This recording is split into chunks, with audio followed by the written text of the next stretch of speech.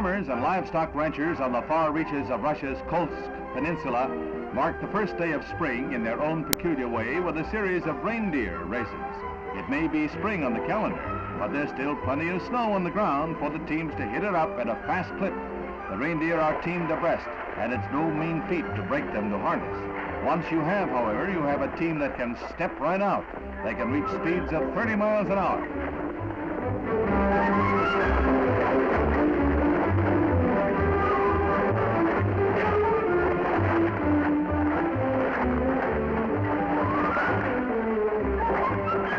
No, Virginia, Santa's team is not entered in today's sweepstakes.